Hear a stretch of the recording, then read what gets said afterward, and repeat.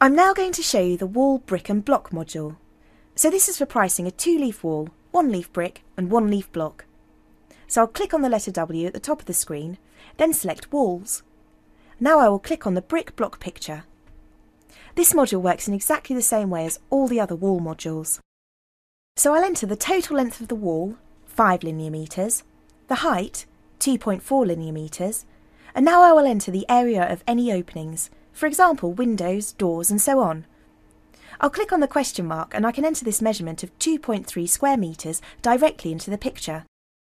Everything has been worked out.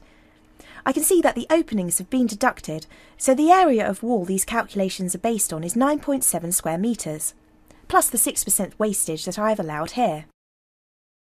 The blue text above the external leaf tells me the dimensions of the brick, bed size and perp joint that the calculations are based on. If I want to alter these, then I can click on the red question mark and alter any of them directly in the picture. I'll be using a Leicester red brick for my external leaf, and I'll need 0.61 of 1,000 or 610 to carry this work out. If you wanted to select a different type of brick, you can do so here in the drop-down menu. Again, the blue text above my internal leaf tells me the dimensions of the block, bed size and perp joint that my block calculations are based on.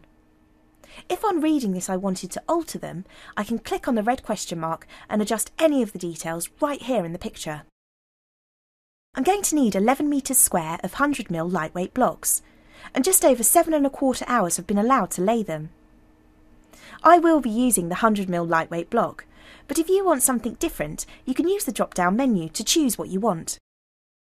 The details and costs of the DPC for my external and internal leaf are here. I will need to enter the lintel I'm using. I'll want one at 1800mm.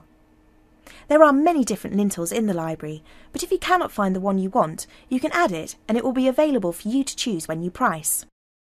The insulation and wall ties are next. You can alter any of the default material selections by using the drop-down menu. If you want to see how the wall ties are worked out, you can click on the question mark. If you use different spacing, you can enter your own measurements into the diagram. This may be something that you would do in your master copy, then it would always be set that way when you come to price. The mixer, sand, cement and plasticizer are calculated. If you wish to look at the details, then you can by clicking on the red question marks. If you want to alter anything, you can do so in the picture. I do have the option to add lime. I won't be doing this, but you can, by entering how many bags you will want here in the blue cell. I will just draw your attention to the work section column. As you can see, every item is set as walls. This allows the programme to break down the overall job, if for example you're building lots of walls, windows, roofs and so on. So this module and section of works will be classed as walls, and the programme will be able to put it into the correct section of any reports or summaries. If you did not require any of the items, for example wall ties, you can just untick the box and it's instantly removed from the pricing sheet. By entering 3 numbers and letting the module know about any lintel or lime requirements I may have, my brick block wall is priced. The totals for the plant, materials, hours, labour and overall total are here along the bottom.